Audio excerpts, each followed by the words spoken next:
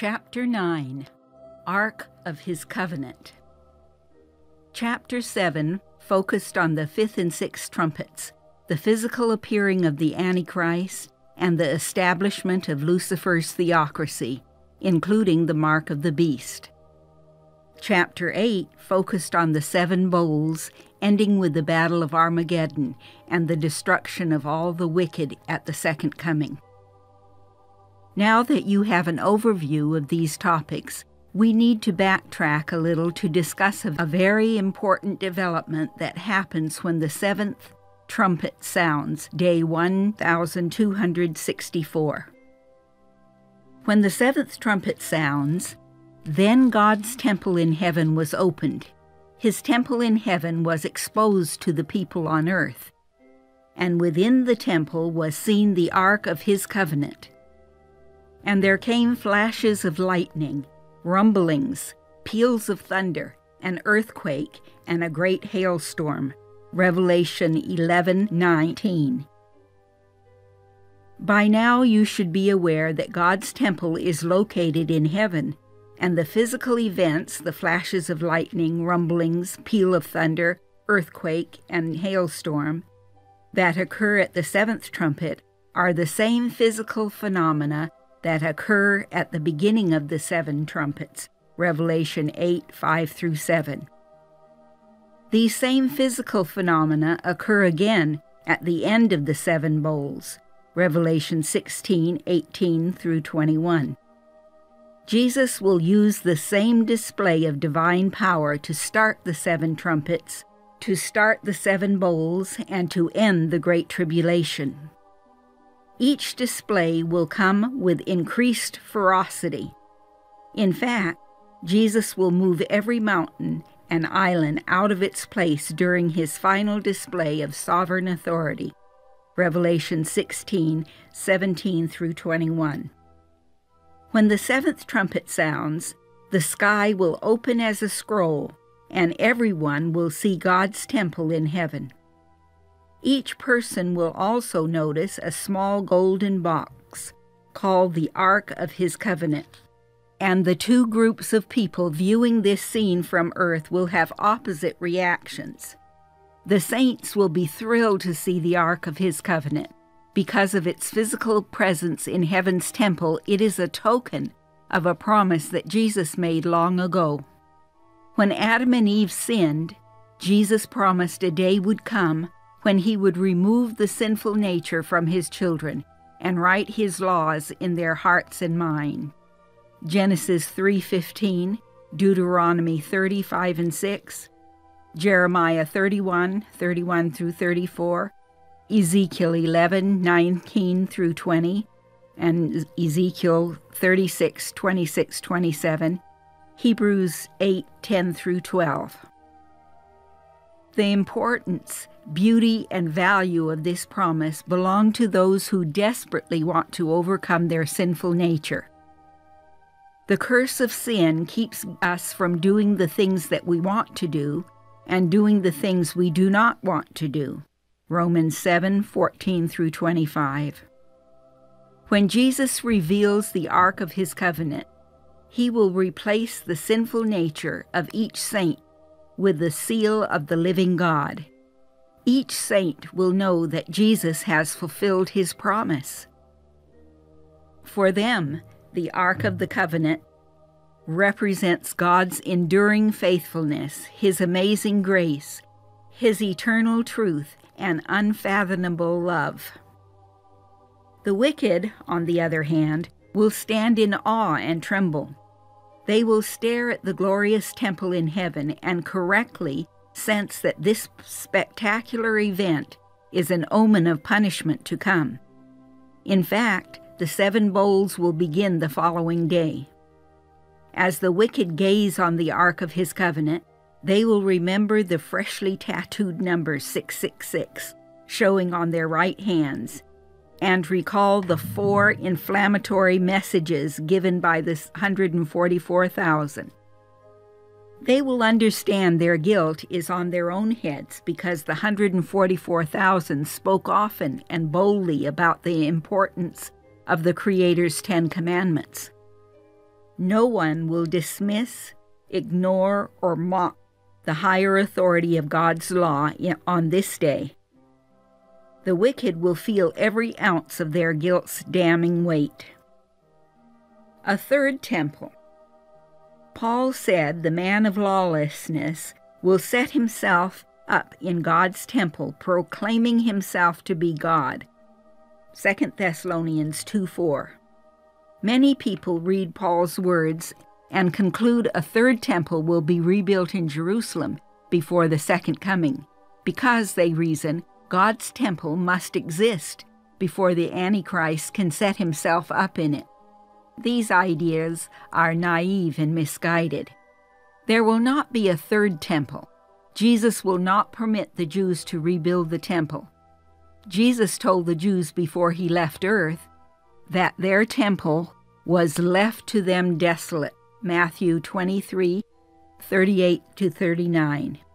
This means that Jesus, who is the God of the Old Testament, Isaiah 44:6, Revelation 1:17 and 18, would never again enter a man-made temple.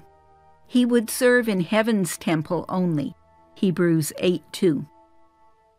To ensure that a temple honoring Jehovah would never be rebuilt on Temple Mount, Jesus gave the site over to the Muslims, who built the mosque and a shrine called the Dome of the Rock about AD 700.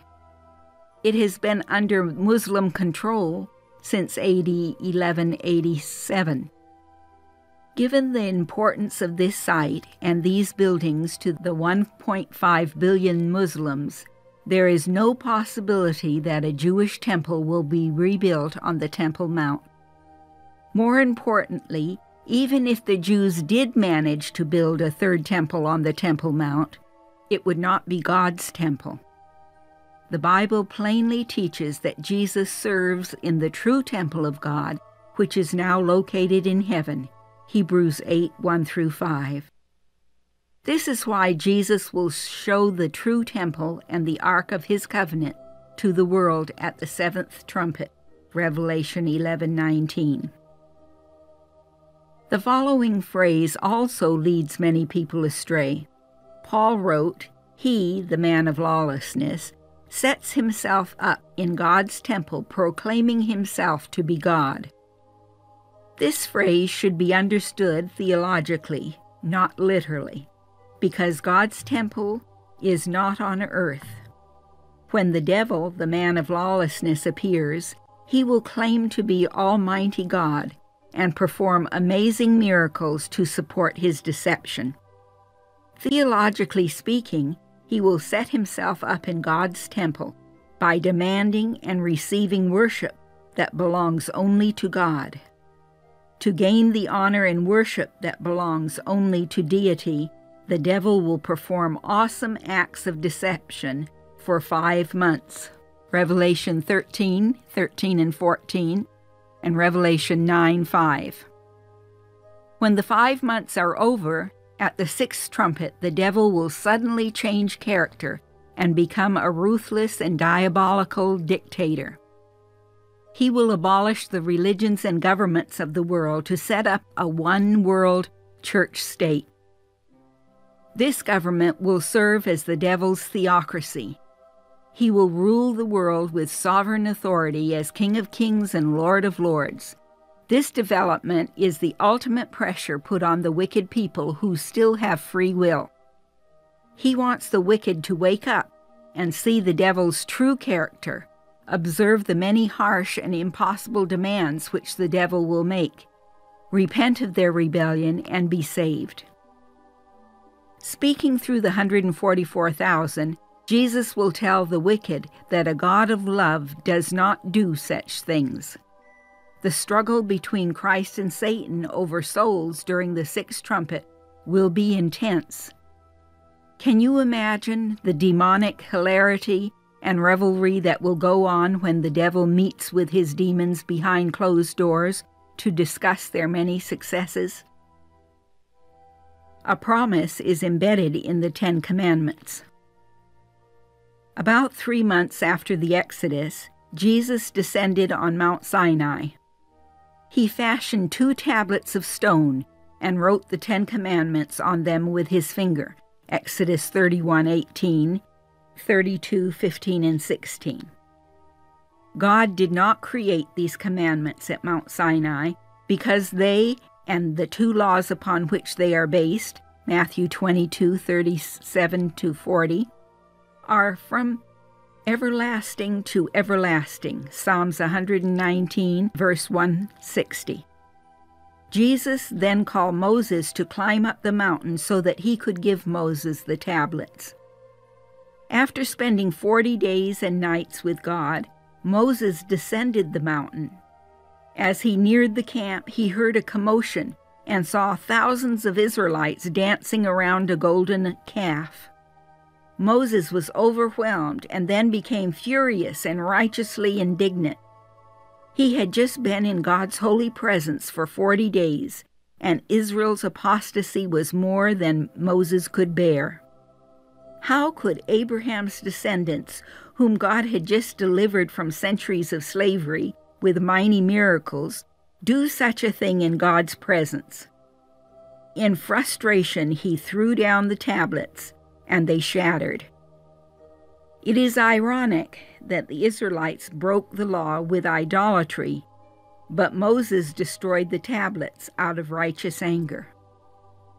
Later, the Lord commanded Moses to fashion 2 tablets of stone and bring them up the mountain so that he could rewrite the words that were on the first tablets. Given that Moses was 80 years old, I imagine the weight of the tablets was a physical reminder that God's law is a weighty matter. Once again, Moses was there with the Lord 40 days and 40 nights without eating bread or drinking water, and he wrote on the tablets the words of the covenant, the 10 Commandments, Exodus 34:28. Notice the 10 Commandments are called the covenant. Do you know why? Jesus spoke the 10 Commandments to Adam and Eve after they sinned. Hosea 6:6 and 7, Romans 5:12. Prior to Adam's and Eve's sin, the 10 Commandments were written in their hearts and minds, and they naturally did everything written in the law. There was no need for the 10 Commandments to be written in Eden. No one questions the law in the same way no one questions the natural law of gravity. Until Adam and Eve sinned, they were in perfect harmony with God and His 10 Commandments. Years later, the Bible says that Enoch and Noah walked with God. We can be sure that Jesus explained the 10 Commandments to them because the patriarchs were responsible for passing the knowledge of God, His laws, statutes, and ordinances to their descendants. Deuteronomy 4:9. Over time, subsequent generations ignored this spiritual responsibility, and the patriarchs allowed their sinful natures to lead them into lusting after the flesh.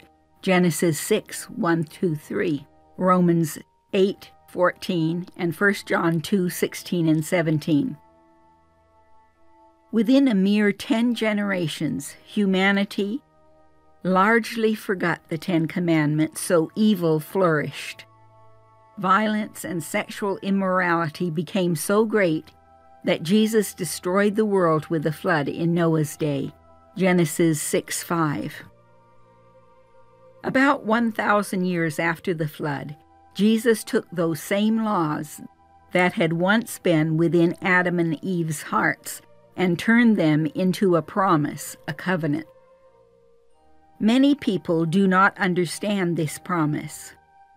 Jesus promised Adam and Eve that one day He would restore them and all of their faithful descendants to the sinless state they once enjoyed. He promised to restore His laws in the hearts of those who would live by faith. Those who died without receiving the fulfillment of this promise will receive it, the covenant, at their resurrection. For those who live during the Great Tribulation, Jesus will fulfill the covenant by removing the sinful nature after they pass the test of faith. This test includes accepting and obeying the fourth commandment and being persecuted for doing so. When there is a price to pay for obedience, faith in God is tested. Remember the fiery furnace test that Meshach, Shadrach, and Abednego faced?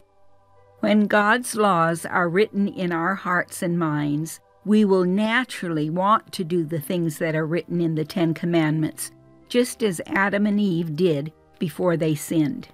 Jeremiah 31:31-34, Hebrews 8:10-12, and Romans 7:8. However, for as long as the sinful nature is within us, we will do what it wants on occasion. Romans 7:9-25 and 8:5-12. Therefore, Jesus made the Ten Commandments a covenant, a promise that he would fulfill near the end of the age.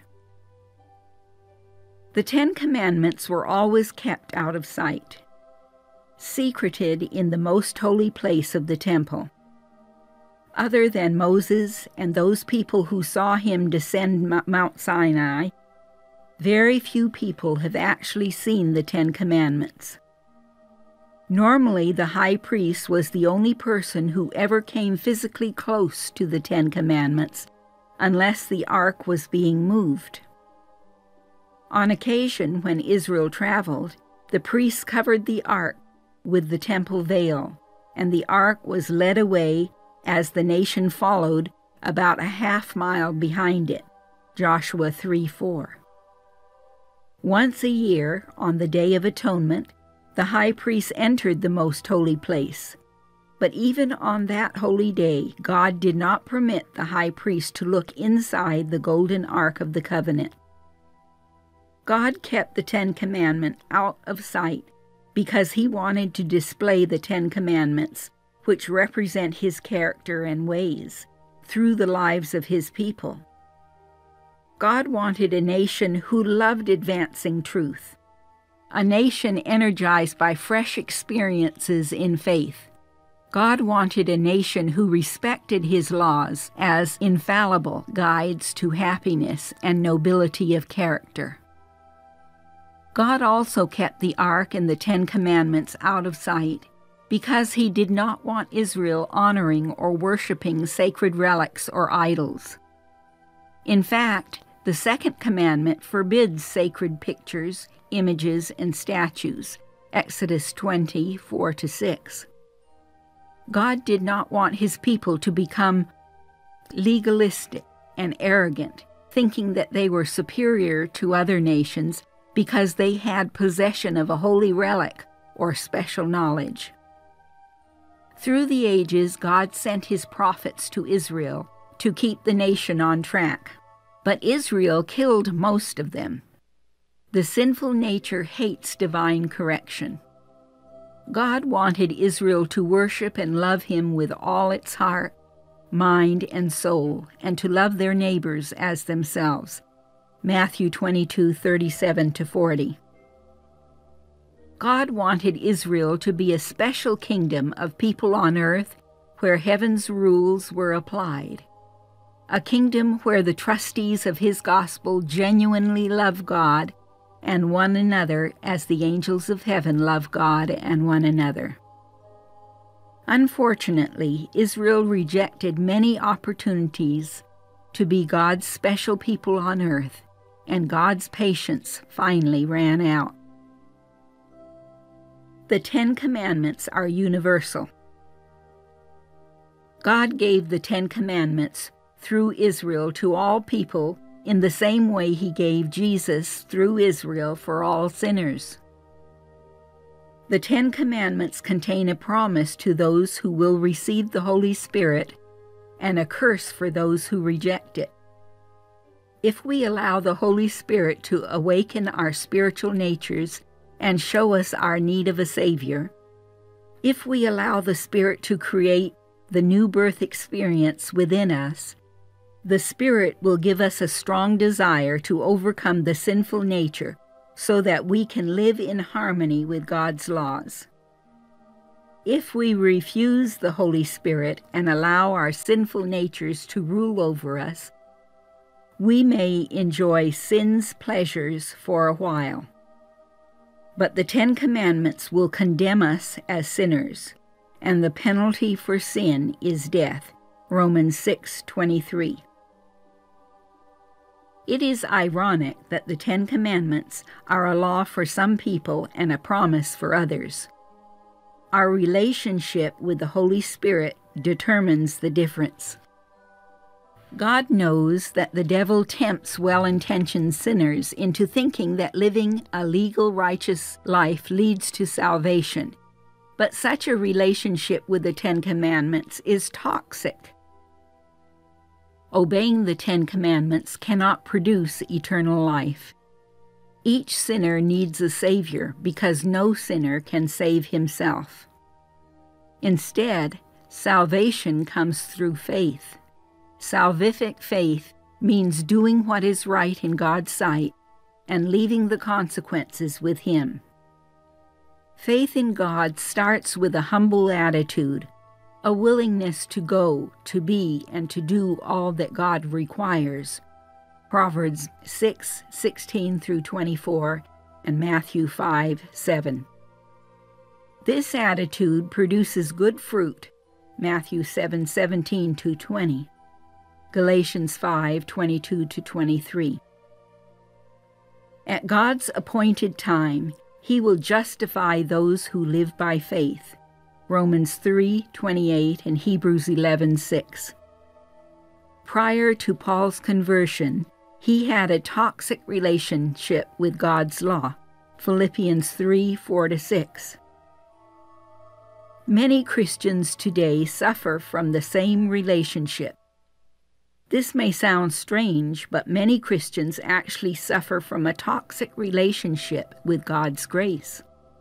When Paul discovered the 10 Commandments were spiritual in nature, and that his sinful nature was religiously oriented, Romans 7 and 8, his relationship with God and his perception of God's law dramatically changed. Paul went from pursuing righteousness through obedience to the law to pursuing salvation through faith in God and loving his neighbors as himself. His love for and faith in Jesus empowered Paul to suffer often at the hands of Israel's leaders. He was able to leave legalism and Judaism behind when he learned that God justifies those who live by faith. Many Christians do not read enough of Paul's writings to understand his thoughts. They read a short passage and come to the erroneous conclusion that Paul was opposed to obeying the 10 Commandments. This is not the case.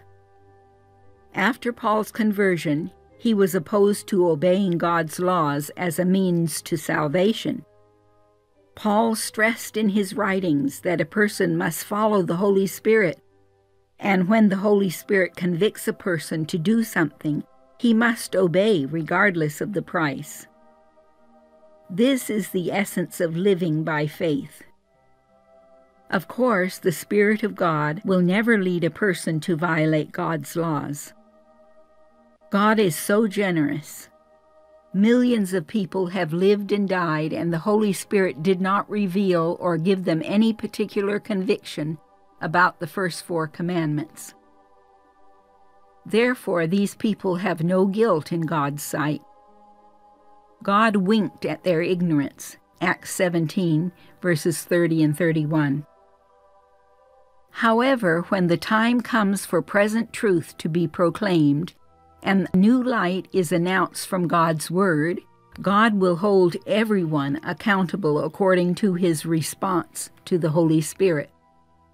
There is a world of difference between obeying God's law to be saved, that is, rewarded, and obeying God's laws because the Holy Spirit within you has convicted you to do so, regardless of the consequences. Paul discovered that faith in God means surrender to God's will in a spiritual sense, first, and in a physical sense, second. If a person does not steal because the law says not to steal, this is legalism. If a person does not steal because he loves his neighbor as himself, the motive comes from love, and this is the intent of the law. If a person keeps the seventh-day Sabbath holy because the law demands it, this is legalism. If he keeps the seventh-day Sabbath holy even when persecuted for his faith because he wants to keep the seventh day out of love for God, his motive is love, and God is pleased. Such a person's Sabbath rest experience is wonderful. When situations arise and we are tempted to disobey God to avoid embarrassment or loss, this is when our motives reveal whether we are legalists or being led by the Spirit. Again, the Bible is clear. Keeping the law cannot produce salvation. Obeying the Holy Spirit's voice and doing right in God's sight without regard for the consequences is the road to salvation, and unfortunately few find it. Matthew 7:13. Is the ark on earth or in heaven? Some Bible scholars believe that between 605 and 586 BC, a group of priests at Jeremiah's bidding hid the ark of the covenant to keep it safe from the advancing Babylonians. It is fair to say that currently no one knows where Jeremiah hid the ark. The GPS coordinates have not been published. The people have made claims and written books purporting to know the location of the ark, but I think they are fake. I believe the original Ark of the Covenant, built by Bezaleel at the base of Mount Sinai, is not on earth. The Father took the ark to heaven after Jesus ascended, because services in heaven's temple require the Ark of His covenant. Hebrews 9:24. Please consider the following thoughts concerning the location of the ark. 1. During the Great Tribulation, people will be unable to travel because of badly damaged roads, dams, and bridges.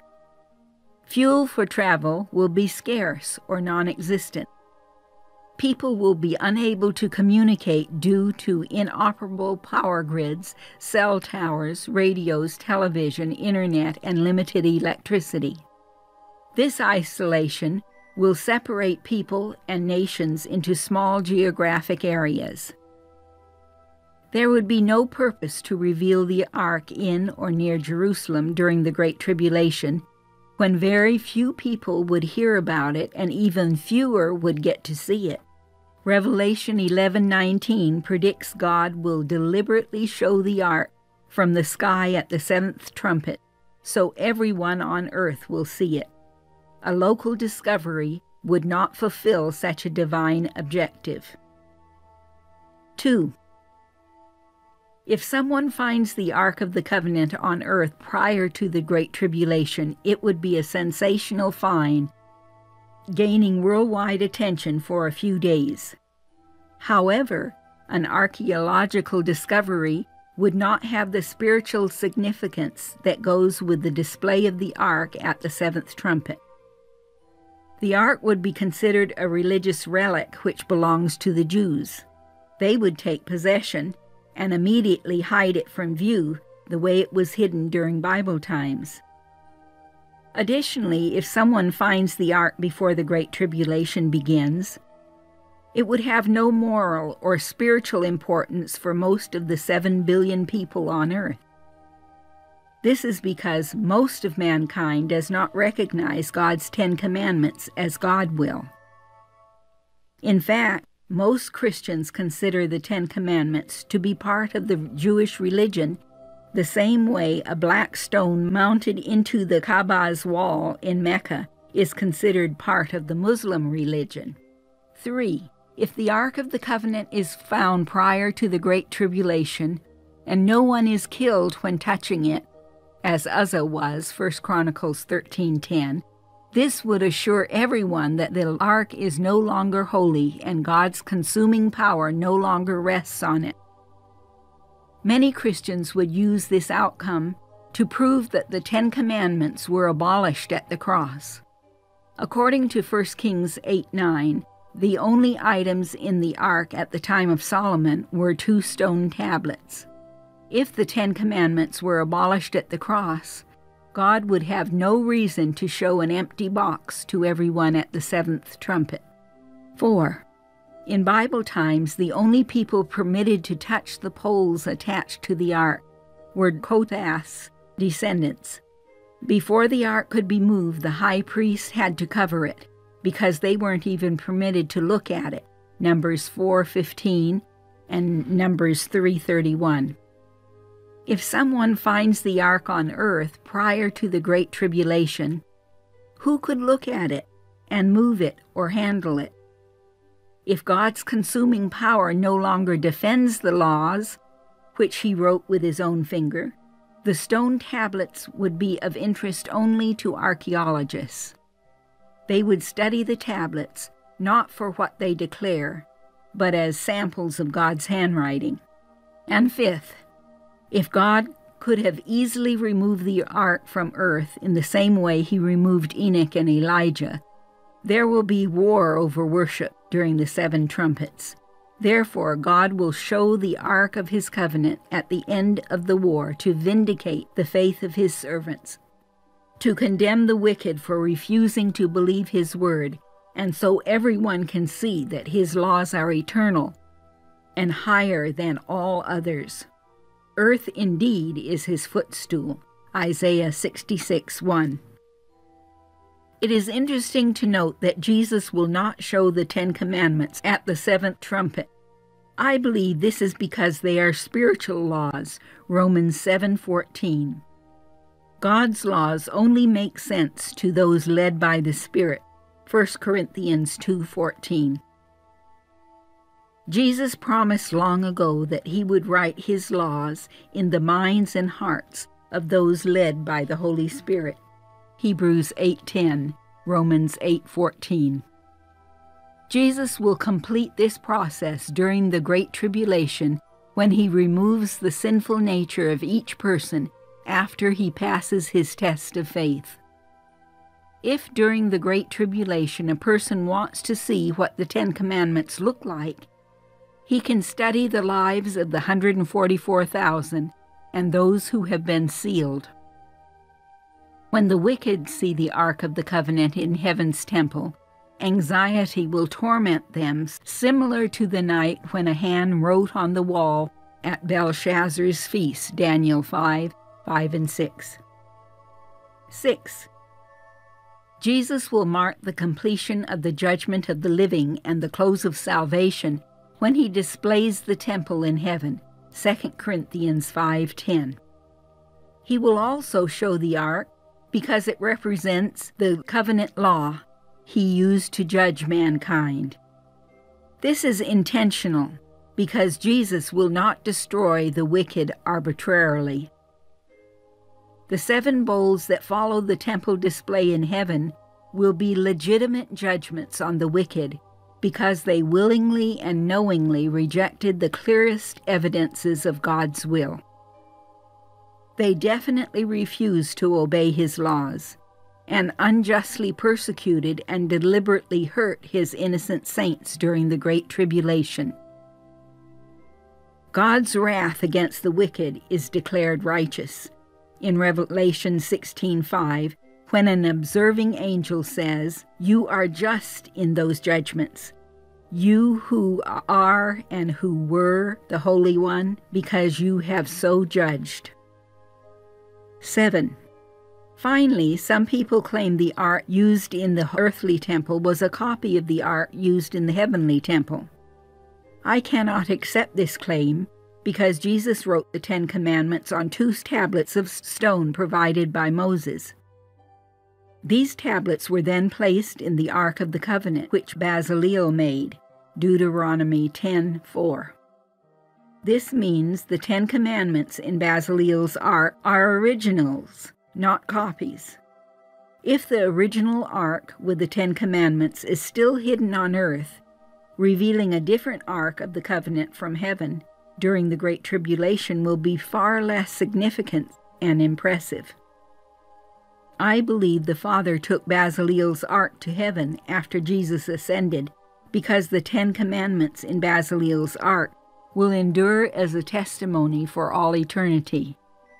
This explains why the Ark of the Covenant is called the Ark of the Testimony 16 times in the Old Testament, Exodus 25:16. There is one testimony declaring God's laws and one set of originals. These 7 points summarize why I believe the Ark is in Heaven's temple, is the only ark that has ever existed. And if my conviction is true, this explains in part why God adorned this one article of furniture when it was on earth with brilliant light, His consuming Shekinah presence. Was the Sabbath created at Mount Sinai? Many Christians casually agree that the 10 Commandments are important and we should live according to them. However, when pushed to acknowledge the requirements of the 4th commandment, they suddenly change positions, saying the 10 Commandments were abolished at the cross. Observing God's seventh-day Sabbath rest creates a problem because those who keep it face all kinds of headwinds. Resting on God's Sabbath is out of step and contrary to the ways of the world. Most Christians believe that it is still a sin to steal, commit murder, commit adultery, worship idols, and take the Lord's name in vain, but they will not admit that it is a sin to break the 4th commandment. They have not studied the Sabbath issue and are surprised to learn that God made the 7th day holy long before He gave the 10 Commandments to Moses. Jesus did not suddenly make the 7th day holy at Mount Sinai. He made it holy creation week. Thus the heavens and the earth were completed in all their vast array. By the 7th day, God had finished the work that He had been doing. So, on the 7th day, He rested from all His work. And God blessed the 7th day and made it holy, because on it He rested from all the work of creating that He had done. Genesis 2:1-3. God's Sabbath rest was renewed prior to the Exodus. Some people argue that there is no record of anyone keeping the Sabbath before Mount Sinai, but this is false. God's Sabbath rest became a test of faith for Israel prior to Mount Sinai. About 2,500 years after Creation Week, the Lord sent Moses to Egypt with this message to Israel's elders. If the Israelites want to be delivered from slavery, the Lord commands the Israelites to take a 3-day trip into the desert to meet with Him. Friday will be used for travel. Sabbath will be used for worship and rest, and Sunday will be used for the return trip. During this festival, the nation of Israel must corporately recognize and worship the God of Abraham, Isaac, and Jacob on His holy Sabbath day and offer atonement sacrifices as the Lord requires. After this festival, the Israelites must cease working on God's Sabbath. The Bible does not explicitly state this message, but I believe there is sufficient evidence to uncover the details. Consider these 5 passages. 1. Afterwards, after informing the elders of Israel of the Lord's commands, and after considerable speculation among the elders about Pharaoh's reaction to the Lord's commands, and after getting their agreement to proceed, Moses and Aaron went to Pharaoh and said, "This is what the Lord, the God of Israel, says, 'Let my people go, so that they may hold a festival to me in the desert.'" And Pharaoh said, "Who is the Lord that I should obey Him and let Israel go? I do not know the Lord, and I will not let Israel go." Then they said, "The Lord God of the Hebrews has met with us. Now let us take a 3 days' journey into the desert to offer sacrifices to the Lord our God, or he may strike us with plagues or with a sword." Exodus 5:1-3. Even though Pharaoh would not permit the Jews to take the 3 days' journey, the Israelites stopped working on God's Sabbath. When Pharaoh learned of this, he summoned Moses and Aaron to his court. He said, "Moses and Aaron, why are you taking the people away from their labor? Get back to your work. Look, the people of the land are now numerous, and you are stopping them from working." Exodus 5:4-5. Point 3. When the Israelites stopped working on God's Sabbath, they challenged Pharaoh's sovereign authority. Slaves were not permitted to dictate anything to their owners, including their work days or working hours. From an economic point of view, Pharaoh did not want to kill or lose his slaves. Rebellion always comes with a price, both to the rulers and the resistance. Therefore, to regain control over the situation, Pharaoh chose to increase the use of torture. Pain can humble rebellious people. Pharaoh continued to purchase straw from the Egyptian farmers, but he no longer required the farmers to deliver the straw as before. Instead, the Israelites would be forced to go into the fields and gather straw. And Pharaoh made it perfectly clear they would have to produce the same number of bricks as before. The slave drivers kept pressing them, saying, "Complete the work required of you for each day, just as when you had straw."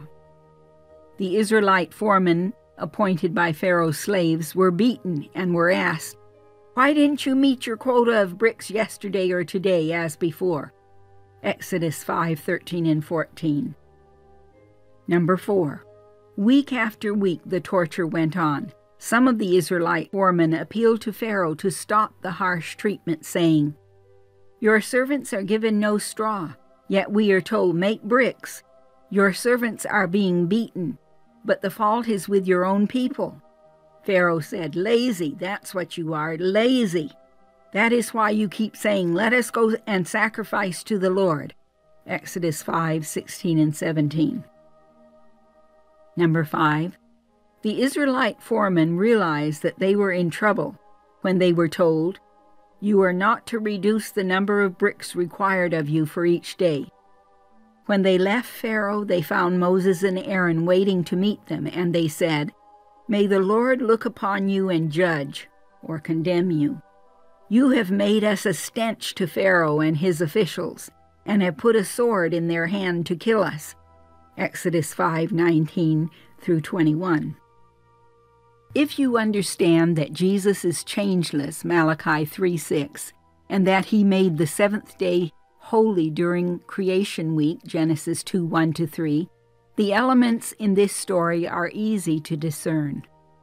The children of Israel had to honor God's holy day by resting from their labor.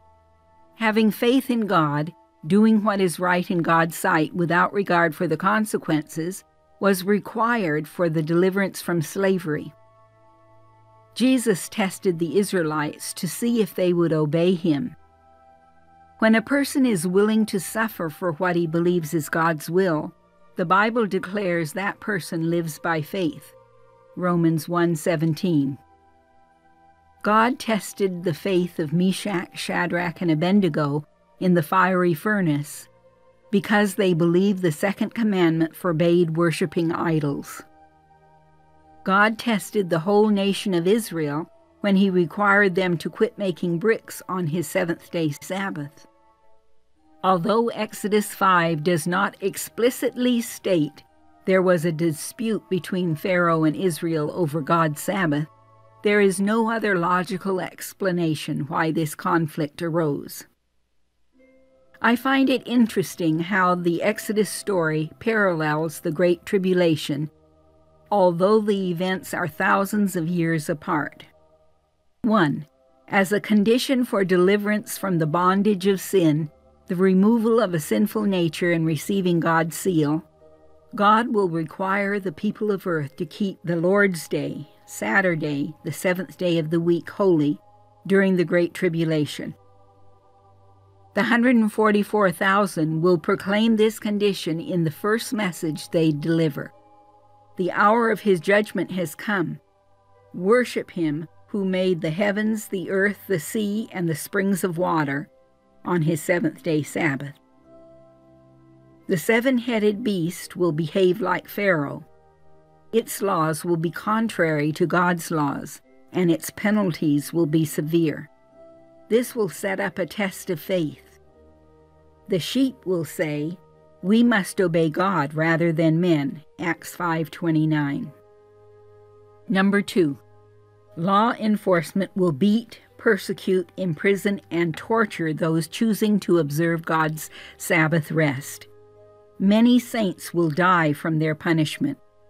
However, God will give everyone who passes his test of faith the seal of God, and with this gift comes freedom from the bondage of sin that lives within us. The sinful nature will be no more. The saints will deem this gift more wonderful and valuable than anything on earth. They would rather die than miss out on this amazing gift, and many will die. Number 3, when the devil physically appears, he will establish a fake kingdom of God, his theocracy. Each person will be forced to worship according to the dictate of the devil. To avoid death, billions of people will volunteer for the tattoo, the mark of the beast, to avoid death. Everyone who receives this mark will be assigned a task and a taskmaster. Lucifer's subjects will become slaves, and the devil will literally work millions of his worshippers to death. Slaves were marked with tattoos in ancient times by their owners, and the devil will do the same thing during the Great Tribulation. Slavery is mentioned 3 times in Revelation. Revelation 6:15, Revelation 13:16, and Revelation 19:18. Because the devil will use slavery and punishment to control his miserable subjects. And 4, finally, when Jesus appears at the second coming, Lucifer and the kings of earth with their armies will meet the same end as Pharaoh and his army. After the waters of the Red Sea covered Pharaoh and his army, they were seen no more. The Sabbath rest test and the manna. Because God's Sabbath existed before Exodus, God tested Israel's faith prior to speaking the 4th commandment from Mount Sinai. This test is described in Exodus 16, and it indicates that Israel knew that the 7th day was to be kept holy before Jesus spoke the 10 commandments from Mount Sinai. The story begins with God's miraculously feeding the Israelites with manna from heaven each morning. For the first 5 days of the week, the Lord commanded that the people should gather enough manna for 1 day. However, on the 6th day, they should gather enough manna for 2 days because no manna would fall on the 7th-day Sabbath. Then the Lord said to Moses, "I will rain down bread from heaven for you. The people are to go out each day and gather enough for that day. In this way I will test them and see whether they will follow my instructions. On the 6th day they are to prepare what they bring in, and that is to be twice as much as they gather on the other days." Exodus 16:4 and 5. On the 6th day they gathered twice as much, 2 omers, about 2 quarts, for each person. And the leaders of the community came and reported this to Moses. He said to them, "This is what the Lord commanded. Tomorrow is to be a day of rest, a holy Sabbath to the Lord. So bake what you want to bake, boil what you want to boil. Save whatever is left and keep it until morning." So they saved it until morning, as Moses commanded, and it did not stink or get maggots in it. "Eat it today," Moses said, "because today is the Sabbath of the Lord. You will not find any of it on the ground today. 6 days you are to gather it, but on the 7th day, the Sabbath, there will not be any. Nevertheless, some of the people went out on the 7th day to gather it, and they found none. Then the Lord said to Moses, "How long will you refuse to keep my commands and my instructions?" Exodus 16:22-28. Consider 4 interesting points. First, some people claim that the time has been lost, so there is no possible way to know which day of the week is God's 7th day. This claim has no merit because 2,500 years after creation week, God identified the 7th day of the week for 40 years. No manna fell on the Lord's day, the 7th day Sabbath. Second, Muslims regard Friday as the 6th day of the week, a day for sermon and prayers. Jews regard Saturday, the 7th day of the week, as their holy day. Most Christians regard Sunday as the 1st day of the week and the day Jesus was resurrected. Given that these 3 ancient religious systems are in theological conflict, it is interesting that they unanimously agree on the sequential order of the weekly cycle. In other words, Friday, Saturday, and Sunday are the 6th, 7th, and 1st day of the week. This universal agreement also contradicts the claim that time has been lost. The Jews have been worshiping on the 7th day ever since the Exodus. If, at the time of Christ, the Jews had been observing the Sabbath on the wrong day of the week, the Creator would have made a correction. Instead, he actually affirmed the timing of the 7th day when he said, "The Sabbath was made for man, not man for the Sabbath. So the Son of Man, the Creator of the Sabbath, is Lord even of the Sabbath." Mark 2:27-28. Third, our sinful nature is naturally hostile towards God's law. This is an attitude that lurks within all mankind, even those born again, because of sin's curse. Romans 7. Some of the Israelites exhibited this hostility when they went out to gather manna on the 7th day, and the Lord rebuked them for it.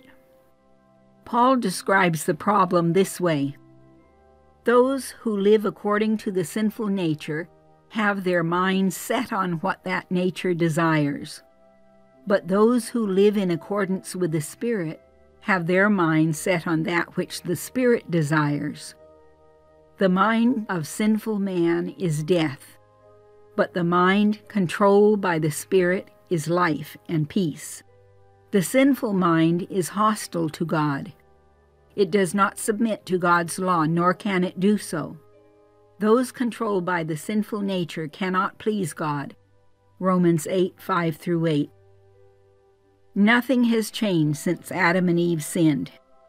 Humanity today is no different than in ancient times. Obeying God is still difficult for the sinful nature. Joyfully surrendering to God requires a rebirth, a whole new creation, 2 Corinthians 5:17, and even then sometimes obeying the Holy Spirit is difficult. And finally, the claim that the 4th commandment is Jewish is totally false. Committing adultery or bearing false witness is not Jewish. So why is the 4th commandment rejected? The 7th day was Adam and Eve's first full day of life. Jesus gave them his Sabbath as a day of physical rest and spiritual renewal, a day for coming apart from their regular activities and work. In God's sight, there is a great difference between a holy day and a holiday. Man creates holidays, and they are ours to do as we please. But only God can make a day holy. God said, 6 days you shall labor and do all your work, but the 7th day is the Sabbath of the Lord your God. On it you shall not do any work. Clearly, a holy day is not a work day. God's holy day is the seventh day of the week, and we honor Him when we rest from our work as He did at creation. This is where the conflict lies. The sinful nature does not want to give God time or money. We are naturally selfish and hostile to God's authority. This is why God tested Israel with His Sabbath in Egypt and again in the wilderness before He spoke the 10 Commandments. Did Noah and Enoch keep the Sabbath? Another thought I find interesting is that the Bible says Enoch and Noah walked with God. Genesis 5:22 and Genesis 6:9. God did not hide His Sabbath day from them. In fact, Jesus probably walked with them on the Sabbath. I believe this is true because Jesus said, "The Sabbath was made for man." Mark 2:27. It is unreasonable to think that our Creator made the Sabbath day for man and did not tell Enoch and Noah about it. Summary. Observing God's Sabbath will create family problems, work problems, social problems, and even unforeseen problems. I often say that Sabbath keeping does not benefit everyone. It really only benefits those who are led by the Spirit to see the importance and beauty of keeping it. Keeping the Sabbath will not merit salvation any more than keeping the other 9 commandments.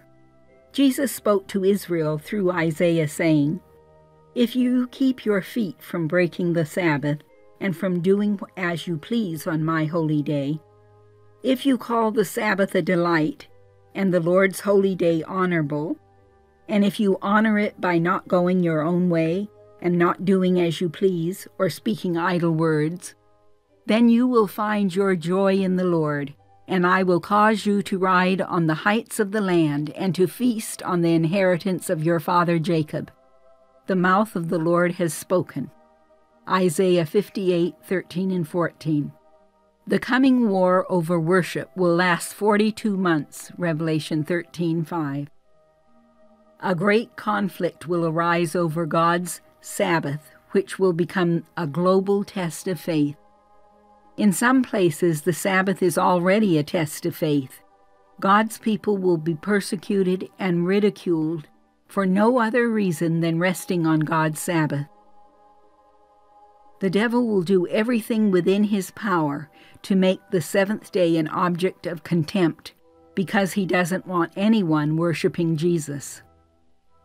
When God shows the Ark of His covenant from heaven's temple, those who have passed the test of faith will rejoice when they see the reality of what they believe to be true. Their faith will become fact. And on the other hand, those who rebelled against the law of God will be shocked when they see the handwriting on the wall.